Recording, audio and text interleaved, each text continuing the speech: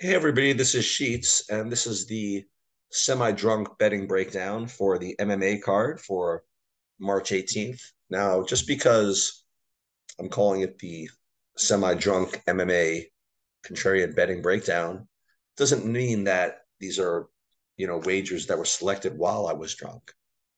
I just happened to be in Atlantic City, just kind of with my friends for uh, birthday for a friend of mine. We're watching some of the games, and um, I did have my selections for the MMA card fired up, but I just never did the video. So I figured I would come up and do that for you guys.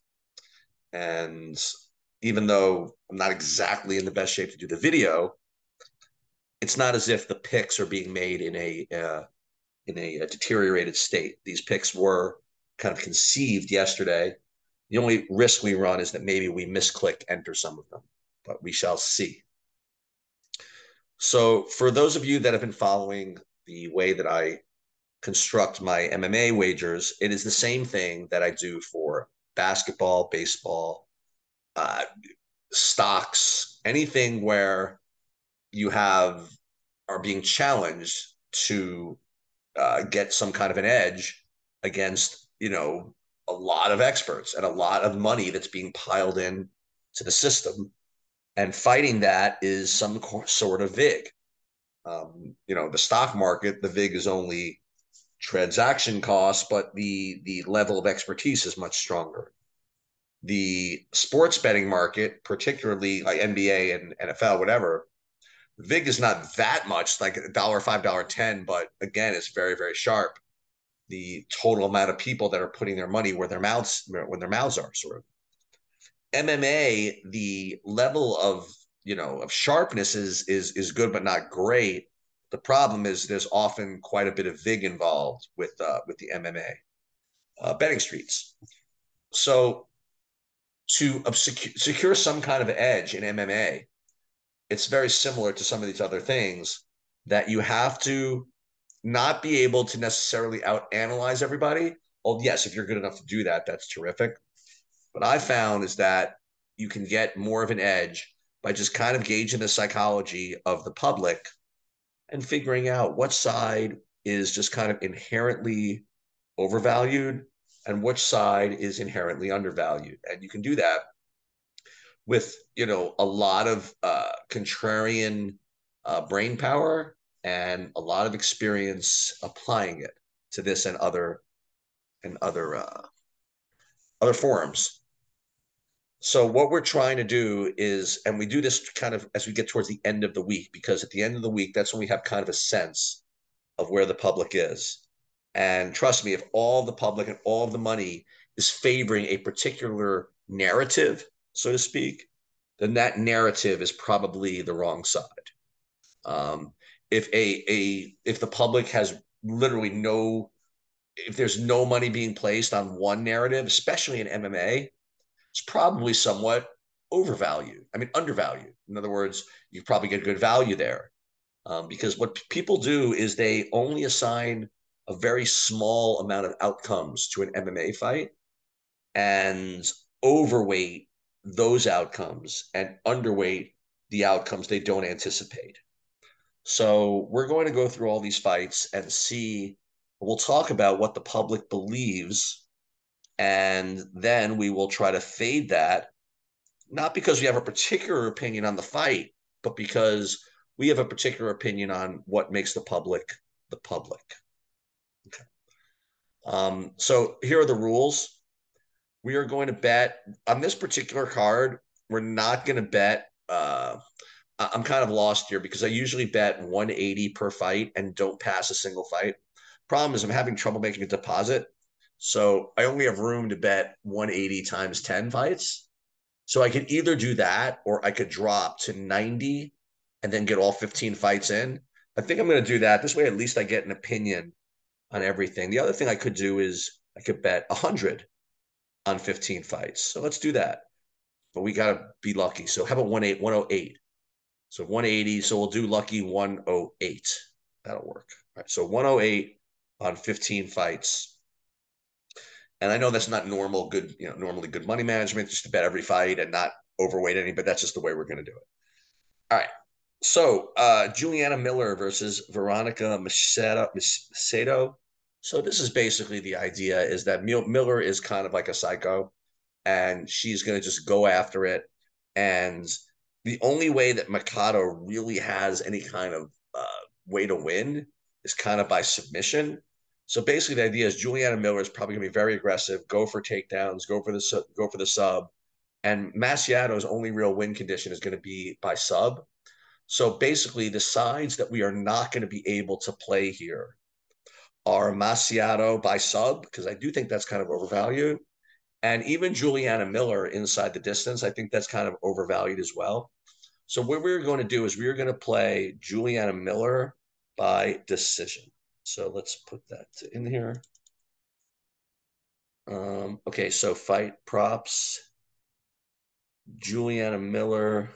Hold on, we'll go to round props actually.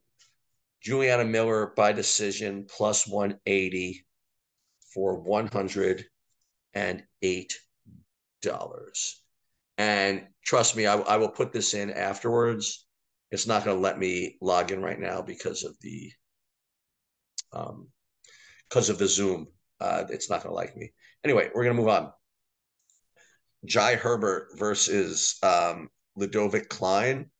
So one thing that is kind of you're going to hear throughout this card is that this fight is being held in London. So what that's going to mean is a couple of things. There's a narrative that you don't want to get involved in a decision in London against a British fighter. And also, you're going to hear a narrative that basically, if there's a really good English fighter or a British fighter and kind of someone coming in, the idea is that they're bringing the other guy in to lose. Now, whether that's the case or not, the fact is that narrative is going to be overvalued. So we're going to probably lean towards a lot of these fighters against the British fighters, especially to play them by decision. And again, that's not exactly, doesn't seem logical, but that's kind of where the value is going to be. So, what we're going to do kind of right off the bat. So, you have Klein versus Herbert. So, what you're hearing a little bit is you're not getting a real big lean on either side. And I guess most people are on Klein, but there are enough people that are playing Herbert.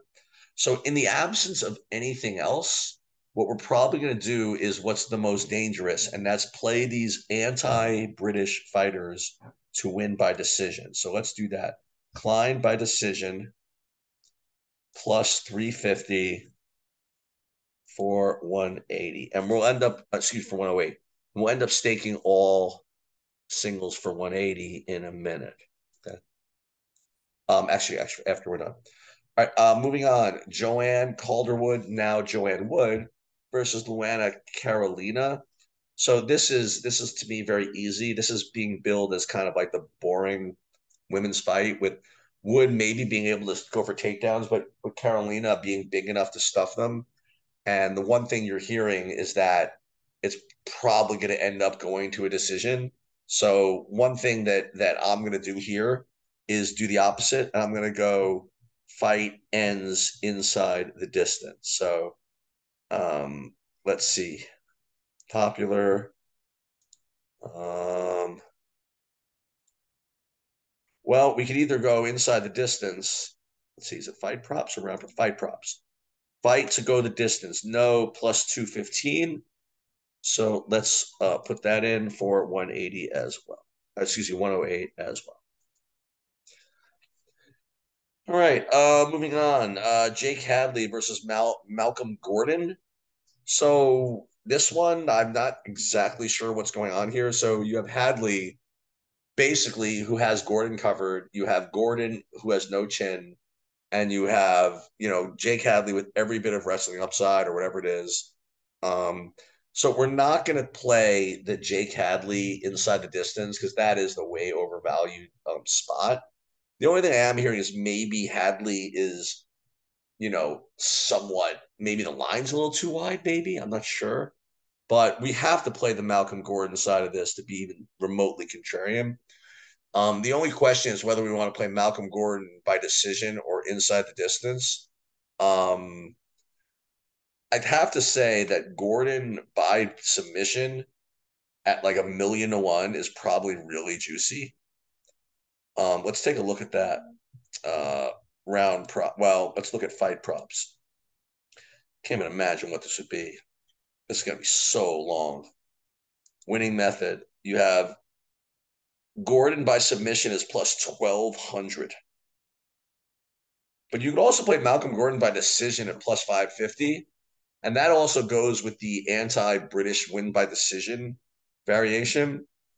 But I don't know. We're gonna go with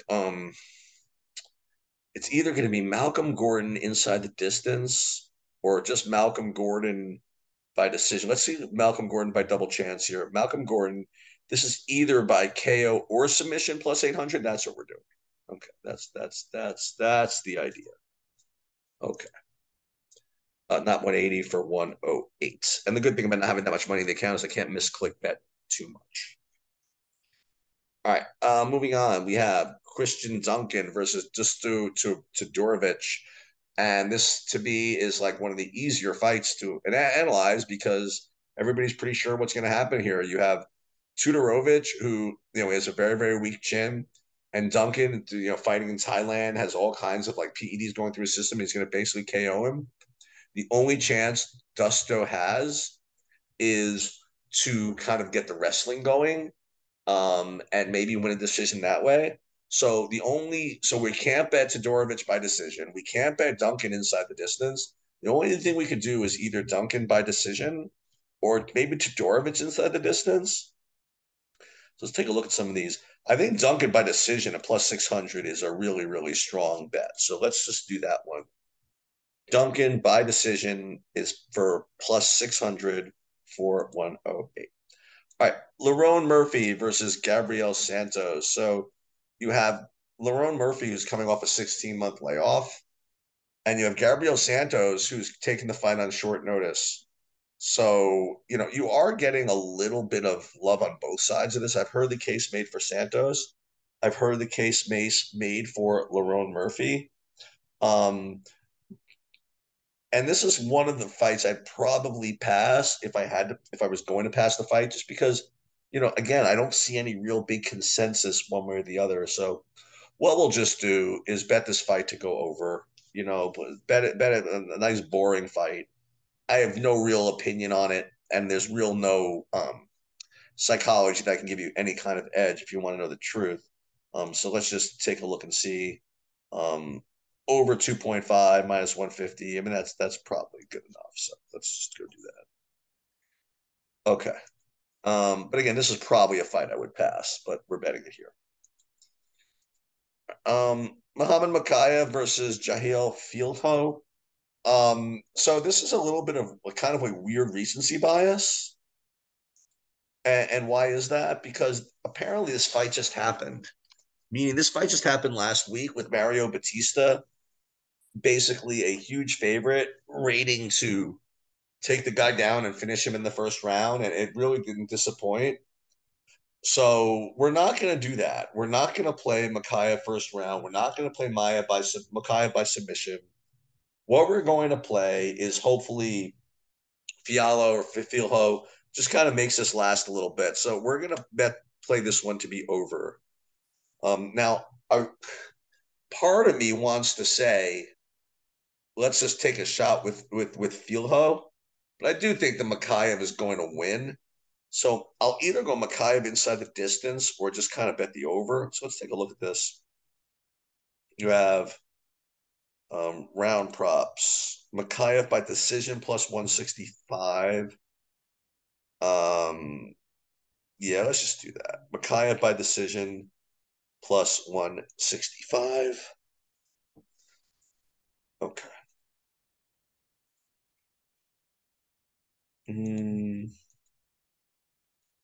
Moving on. Sam Patterson versus the Israeli. Um, Believe it or not, like, I don't know. The narratives that I'm getting are, well, Ashmos, his only real path to victory is kind of like going for takedowns in a real boring fight. And Patterson, although he's not much of a finisher, will probably just kind of fight him off. I don't think that people are into the Patterson early approach. So we're gonna go with that. We're gonna take a shot at Patterson in round one, just in case. So Patterson round one plus 240. Okay. Moving on to the next one, we have Chris Duncan versus Omar Morales. So basically, the idea is that Chris Duncan is incredibly hittable, and Duncan, but however, he has more volume. So people are expecting kind of like a striking based affair with both them having, kind of like KO upside. So we're going to just basically play this fight to go to decision. But the question is, who are we going to play to go to decision? I mean, if we were really sharp, we would play Morales to decision because if anything, Duncan, again, he's from Britain. People are thinking he'll get the lean. So what does Morales by decision look like as opposed, for example, to Duncan by decision? So we have Duncan by decision plus 500. Morales by decision is a little bit weaker. So let's just go with Duncan by decision. Duncan by decision for 108, just because he's a better price. All right. Moving on, we have Jack Shore versus Makwan Mirakani. All right, this one we're going to lose all of our money. The reason why is that this is the easiest, strongest narrative there is out there for this fight card, and that is that Maricani has one round of cardio, and either Maricani knocks him out, or excuse me, submits him in the first round, or he runs out of gas, and Jack Shore just kind of takes over. So here are the bets that are unplayable. Amirakani round one, believe it or not, unplayable. Jack Shore round two, round three, or by decision, unplayable. So the only thing you can really do here is either Jack Shore round one, or if you really want to be a psycho, you'll play Maricani in round two. So let's take a look at some of these prices and see what appeals to us here. Jack Shore round one is plus 225. Amirikani in round two is plus 1,800. Just for fun, we're going to stick it in there. Sorry about that reference, but just for fun, we are going to make that wager. Okay, moving on, we have Martin Vittori versus Roman Dolidze. So you have Dolidze, who's basically been KO or submission for the last couple of fights as an underdog, and Vittori, who's basically been unable to be knocked out. But the idea is that Vittori, he's more technical. He'll probably wear Dolidze down or something like that. So the narratives are that it's either going to be a kind of a boring Vittori win or kind of once again kind of a lucky Dolidze first or second round win. So those are the values that are probably not going to be playable. So you could either play something like Dolidze late or by decision, or Vittori on the early side. So we're going to play Vittori inside the distance. So it's either going to be just straight Vittori inside the distance, or if we want to get greedy, we'll go by a particular round. And let's just kind of take a look and see what we got. I think we're just going to go with him inside the distance. So let's take a look. Vittori, second chance. Well, let's look at the rounds first. Round props. Vittori round two plus 1,000. Vittori round three plus 1,600. Okay, interesting. Or Vittori inside the distance would be plus 350. Let's just do that. Vittori inside the distance plus 350. That's very, very strong. Okay, just three more fights, I believe. And we have, oh, actually four more. Why do we have three more? Anyway, we did Joanna Wood versus Carolina. Oh, we have Jennifer Maya versus Casey O'Neill. So you have Casey O'Neill coming off the 2 year layoff, but she's very, very active.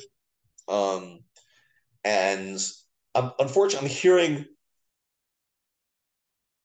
I'm hearing some love for both sides of this. I mean, if anything, I think Maya is getting a little bit too much action here, like as being like the veteran that's fought the better competition. I actually think that the O'Neill like kind of early or the O'Neill by finish side is kind of being under bet here. So that's what we're gonna try. We're gonna try O'Neill inside the distance, and let's just see what that looks like.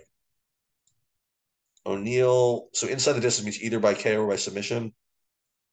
Um, plus 330. That looks good enough to me. So O'Neill inside the distance for 108. I'm curious to see which fight I did twice here. Well, we'll find it in a minute, but let's see.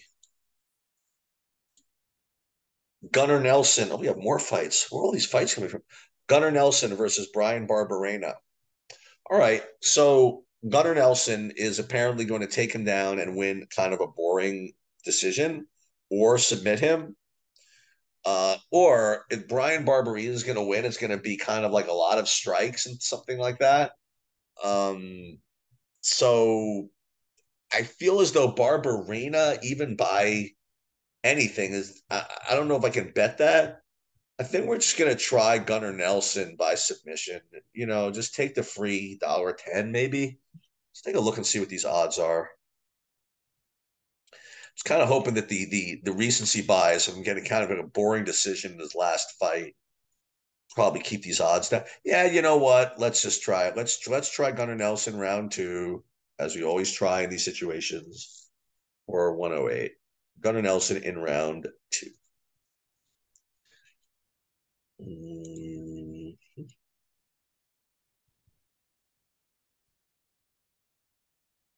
Okay, Justin Gaethje against Rafael Fiziev. So you have Gaethje kind of all action. If he gets a hold of you, he can knock you out. Wild man. Then you have Fiziev, very, very strong counter puncher. We're expecting to see fireworks in this fight. Um, Basically, though, the idea is that Fiziev, he's a little more likely to win by decision than Gaethje. Um, so here's the overvalued pieces. The overvalued pieces are Gaethje by any kind of KO. I think Fiziev is probably kind of fair across the board. I don't think that people think Fiziev can knock him out in the first round, though. So let's take a shot with that one. Fiziev round one, not Gaethje. Fiziev round one for plus 300 against Gaethje. And we could do round two is probably wiser. So let's just stick with round one. We don't want to play wise bets here. And when we go through these, we're going to see which ones because we have two more fights. I know there are only 15 fights, so we'll see what we did twice.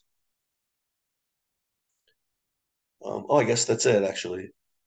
So you have one more fight. You have Leon Edwards versus Kamaru Usman. Unfortunately, I'm pretty sure what I'm doing here from a betting perspective.